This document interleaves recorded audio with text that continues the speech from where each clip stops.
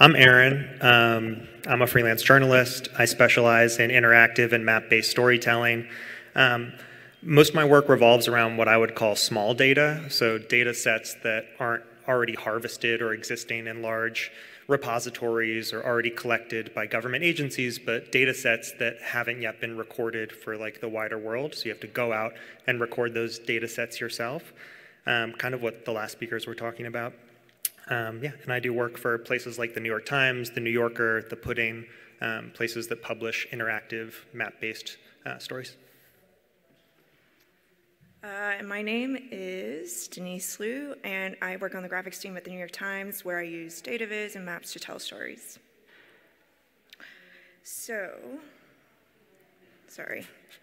Today we're going to talk about the story that we published earlier this year. It's about how we reported the story about Chinese street signs in Manhattan, and we found that they were slowly disappearing. Sorry, having some technical difficulties on the phone. Yeah, we're doing like speaker notes on the phone and presentation over here, so you just have to bear with us. Okay, so a quick introduction to the topic. There is a long tradition of Chinese residents in American cities giving Chinese names to streets that only have English names officially. So, ever since Chinese immigration began to the United States, this has been happening. This is an article many decades after the first Chinese immigrants came to the United States, but it's from 1943, an author named William Hoy, where he's talking about Waverly in San Francisco, for those of you who are familiar with Waverly Place. He mentions two names, neither of which are Waverly. One of them is based on a large temple that was on the street, and the other one was 15-cent Street, which was the cost of a haircut at the Chinese barbers that used to line these streets, right? So referring to streets in ways based on like their experience of the streets. And so these Chinese names for streets were rarely, if ever, official. So they were just like used person to person, like I'm going to 15-cent Street or I'm going to Dead Person Street, to like communicate within the community. And they varied map to map and person to person. So one wave of Chinese immigrants might refer to it as one thing, and another wave of Chinese immigrants might refer to it as another thing. And so one street could have many names. And then we go to the next slide. Right, so our story, New York City is one of the most linguistically diverse cities in the United States. It has large populations of people speaking many different languages, but Chinatown is the only neighborhood in New York City that has official street signs in another language, in a language that isn't English. And so why that happened, how it happened, who was responsible, answering these questions became an obsession because that history hadn't really been documented, at least in like the popular press. So in 2016, I was researching this topic for This American Life story, and in that process, in an old dusty filing cabinet in a local library in like the manager's office in New York City, I found this article from 1985, and it was talking about the 40 streets that were given official Chinese bilingual street signs. But I live in Chinatown. I've lived there for many years. I work in Chinatown. I know these street signs, and I knew for a fact there's no way that there was 40 streets that had these signs. It was probably more like 20. And so the rest of them are English language only. So there was like this historical record that didn't match my sort of like present day understanding of the landscape. So we did what journalists often do. We started to write to all of these different city organizations to be like, hey, you put up the signs, tell us about where you installed them and when you took them down, right? Like, can we just have a record of this basic civic infrastructure that was installed and removed? It was what we thought were pretty simple questions. We got no help. We basically tried like multiple strategies. Every organization that has a tangential relationship to street signs or language in New York City, and we were basically laughed out of city agencies, in one sense, literally laughed out of the city agency. So that was all before Aaron brought the story to the New York Times. And so when I started looking into it, I was like, well, surely why don't you just ask the city? They must have some sort of database. So we, I didn't believe that we couldn't get anything. So we sent out more emails to this DOT press person. And yeah, there's, as you can see, a lot of back and forths between these two threads. And there, but we were met with one dead end to another. And basically, we were told that there was like a lack of institutional knowledge. We were told records were destroyed. We were told that people who were dealing with this back in the 1900s were like dead, and they didn't like carry on that knowledge. So we had to gather our own data. And so I mapped out a walking path. This is just like a Google My Maps. I mapped out a mapping path, which was in total 12 miles. And basically, I just covered every intersection that there could have possibly have been a Chinese language street sign. And it was, a lot, so we split it across 2 days. So before the walk, I actually made this skeletal map that I drew by hand, and it's kind of messy, but it's just for my self-reference. So basically, I did it because I wanted to just have something on paper to like reference when I was walking around. I just didn't want to have to like input something, in my phone or whatever. It was just taking too long. And also, I had to do this because the streets down there are actually super gnarly. Like they kind of are really jammed in with each other. And so with this, I could just kind of like fudge the geography a bit, so I can actually see the intersections myself and have a clear reference of what corner I was talking about when I referenced it later on. And then, as with most projects, I input it into a spreadsheet, and I also took a photo of every street sign that I saw.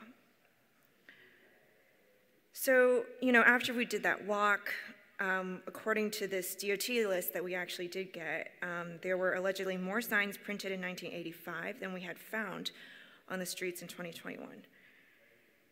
So then I looked into Google Street View. I looked at all the corners digitally on there, and that goes back to like 2009. So I found 4 examples where bilingual signs were either removed or replaced with English-only street signs. So that only took us so far because only so many years were listed in Google Street Maps. So we started visiting every single local library, every Chinese bookstore, the archives of Chinese newspapers where available, like anything we could possibly get our hands on that would have reference to where these things used to exist and who put them there and why. But there's really almost no mention in written literature aside from a few like very short articles in Chinese newspapers that we could find. So we also started contacting like as many old timers as we could find. So people who were working in the Chinatown community or working in the government in like the DOT, but most people had sadly passed away, and those who were left were very old or were like, I don't remember, this was a very small point in time in my career, and this is not something that I like paid attention to 40 years ago. So photos were our savior. So this project is very much like a photographic research project. So you can see here, this is a photograph from a book from like a collection of photography, and when we zoomed in, we could see that in the photo that they were capturing for a completely different reason, there was a street sign that we could put to a date, and we're like, oh, those two don't exist anymore. So I went on Amazon, I bought this little magnetic loop, and so this is, magnifying loop, and so this is Denise at the Museum of Chinese in America, which has an extensive archive of photographs of Chinatown streets. And we had to sweet talk our way into the archive for hours and hours and hours because it had recently been damaged by a fire, but we begged and got our way into the archive. And we reached out to local activists, local photographers, people who have just been in Chinatown for a long time and owned cameras and were willing to show stuff to us. And we painstakingly went through thousands and thousands of photographs with this magnifying glass to look for street signs in the background and map them to dates. I also watched a lot of movies that were filmed in Chinatown in the 1980s. So this is Year of the Dragon, terrible movie from 1985. And so I would watch these movies on one screen and pause them and then like zoom in, like enhance to like get to the street sign and be like, okay. It wasn't always glamorous work. You know, I had to watch films that were not academic by any measure, but they were filmed in Chinatown in the 1980s. Oh, that's the end of mine. Okay, so I also just want to add that we had a huge team behind this. We had a digital designer who helped do the digital layout and sort of build the page. We had an editor. We also had a photo editor who hired some really amazing photographers to, like these photos of the street signs, the photographer just took a bunch of them, and I think he took them by just doing a super zoomed in, a super like zoom lens from like far away to get this straight on shot. So when it came to start mapping, I had used this map from 1920s by this person named J.P. Wang as inspiration, and I really liked how it was it was truly a bilingual map. Like he had Chinese and English on there, and neither of them, like, you know, was distracting from the other, and I thought it was a really nice representation of both. And I used this book. It's a Japanese book of color combinations, just as inspo, and like this palette we used on the digital sort of layout as well, and it was sort of similar to that, the map I showed earlier. So in the end, I went with a pretty simple map design after many iterations, because at the end, all we wanted to do is emphasize the name of the streets in both languages and where the signs are in current day. So it serves also as a map to like show basically like you know, nowhere else was there online an existing sort of database of both of the names in both languages. And I actually think it's fine. I actually think it's the first time that there is a map in the Times of both Chinese and English. I mean, don't quote me on that, but I couldn't find any other one. And I really especially like this compass that I had, which has north in Chinese, and it was inspired by J.P. Wang's map, which you can see on the right. He had it in all 4 languages, but you know, we had to cater to a bilingual audience. Something else I really appreciated, which I don't usually get to do with my like English-only maps, is that the Chinese language can obviously flow from horizontally and vertically. And usually with English, I would have to rotate the text, but you know, with this, it was something that I could just do without having to rotate. So that was a cool thing that I could do. So we showed our main finding in a map that changes as you scroll. And so here is the extent of the Chinese street signs when they first were in the 60s, which is like a fairly small kind of area. And you know, as the community grew, there was a proposal to sort of increase the footprint of the signs in the 80s. And here is what it does look like in modern day, the extent. And we also translated the piece into Chinese because we knew it was really important for audiences who couldn't read English to actually understand the story. And the good thing is that the maps were already bilingual, so that was nice. And yeah, we also had a print product for this, which is really cool. This is a wraparound, which is like the front and the back cover of the metro section that ran in the New York region. And this photo was taken by this amazing photographer, Aaron Xu, and it was just like a really cool photo that had the spine on the street sign post, which was really nice. And here's part of what it looked like in print. And we had a lot of these really great archival photos that our photo editor pulled, which was really cool. Sweet. So, geez, every time. A lot of people took notice, which was cool for us. It's interesting seeing the other presenters here who work in like the worlds of academia and like the amazing work that you can do with mapping, like completely changing the perspective based on like a projection that is custom. Our steps in journalism, I think, are smaller. You know, like I think people were really excited to see Chinese on a map in the New York Times, which like seems small, but is like this is the Chinese language on Chinatown in New York City.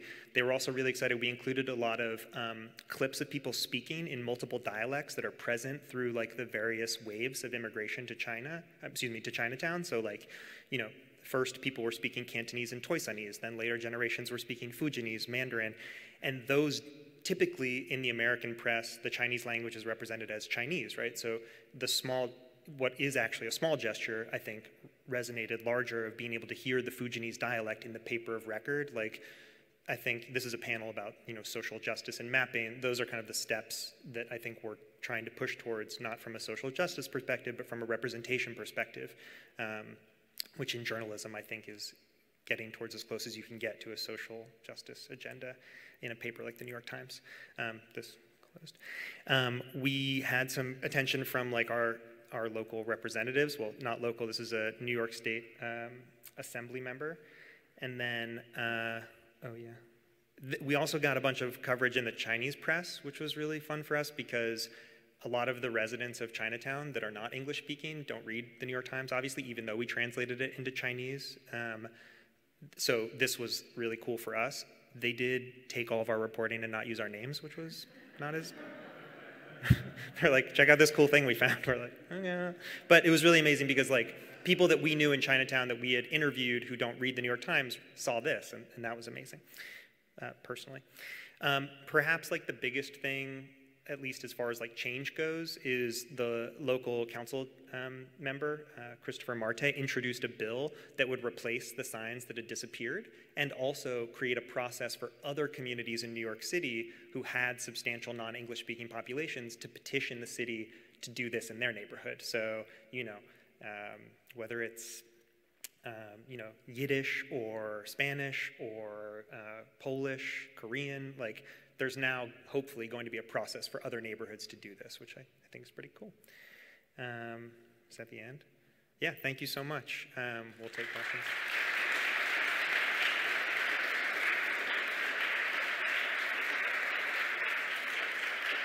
We have time for questions. All right.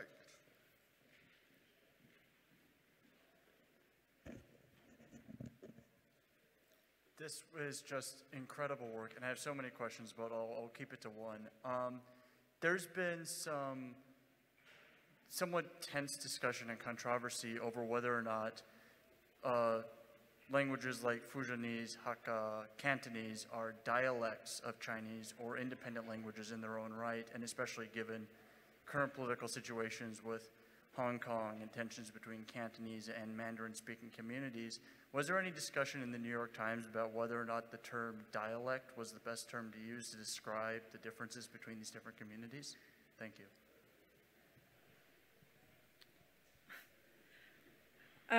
Well, I think like, I think I will say there was not like a strict sort of discussion about whether the word dialect was going to be used, but I mean, I think the New York Times in general is not, you know, usually we just publish things well, we don't even represent these other sort of dialects. We usually just translate things into Chinese, but then like if audio is ever present, it's usually Mandarin or Cantonese. And so I think even having this sort of like a little snippet of an audio in the piece was sort of speaking to like who the people actually in Chinatown are. And I would say that like our focus was really more about Chinatown and Manhattan than reflecting what is happening on a global scale.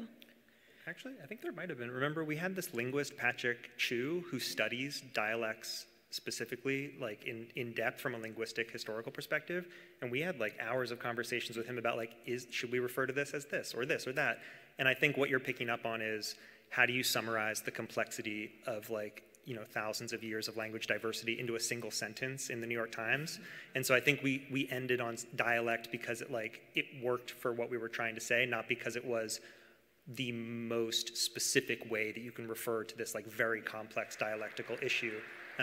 Sometimes that happens in journalism. You're like, what's the most specific we can get without lying if we don't have like a dissertation to introduce to like, say like, here's the difference between Fujianese and Hakka and, you know, like Toichu and you know, all this, yeah.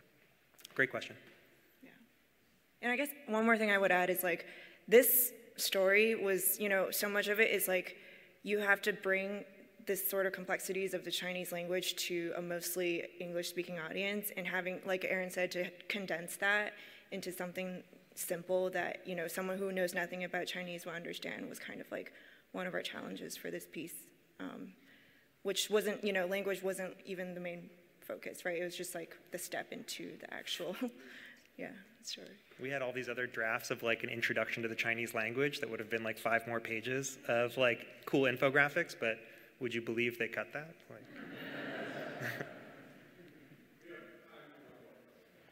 Thank you so much for sharing this and also the amount of work you put into it. I'm curious, even if it wasn't published in the story for editorial reasons, did anybody come to any sort of conclusion or thoughts about what this implies about the sort of political landscape of New York over the last couple of decades? Was there any sort of talk about what this explicit or subconscious erasure means? Does that make sense as a question? I'm sure we Yeah. can. Okay. Thoughts. Yeah, go for it. Well, I would just say that we should add that through, talking to the DOT and the city, I don't think it was like a malicious, I mean, we are for sure it's not a malicious act. It's just like a lack of them upkeeping this. I mean, the original program was like only brought to the city because a small group in Chinatown fought for it. And so there wasn't like a standard way of like making these bilingual signs to begin with. And that to the city was just like a one-off thing. So there never was like, they never kept a process for doing this. So it wasn't malicious, and we try to like say that throughout the piece. It was just a lack of like structure from the city. Yeah. I will say that I think like, at least personally, a lot of what drew me to the story is that of like this story about disappearing and reappearing street signs is actually a story about the waxing and waning of political capital in Chinatown. It's a story of like different infighting groups within Chinatown that have a lot to do with class and origin. It's a story of, of urbanization and suburbanization and like, the creation of ethnic enclaves that then become redundant once, globalization brings products to many different communities within New York City or the suburbs. However, I think, in my personal opinion, what makes good journalism like this is stripping that away from the story and presenting what is true and what happened, and then letting people draw their own conclusions with the facts that you give them. And so the response to the story, while the story wasn't explicitly about the geopolitical history of Chinese immigration necessarily, the response was about that because of the context we were able to give, the historical records we were able to dredge up, and the kind of like framing. And I think what so many of the presenters did, I'm thinking of like the map of redlining. It's like by putting two things next to each other, you don't necessarily have to say, here's what's going on, but the map shows you here's what's going on. And so I think that story hopefully comes through. Thank you again. I should have mentioned this at the beginning of the session, but our final presenter had to cancel at the last moment. So you can give a nice round of applause for all of our presenters.